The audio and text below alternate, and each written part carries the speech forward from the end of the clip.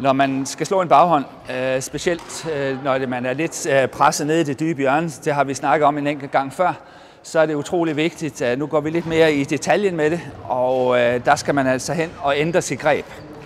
Baghåndsgreb, som jo normalt bliver snakket om, det er jo, når man sætter tommelfingeren på, men her skal vi faktisk over og have et rigtig godt stegepandegreb.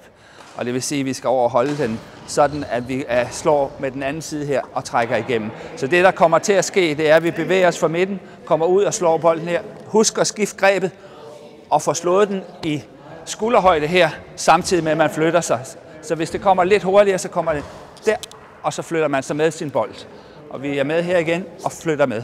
Og der er det utrolig vigtigt, at man går ind og får ændret sit greb i det øjeblik, at man bevæger sig fra midten og ned mod bolden, man skal spille, så ændrer man sit greb, og så har man mange flere muligheder.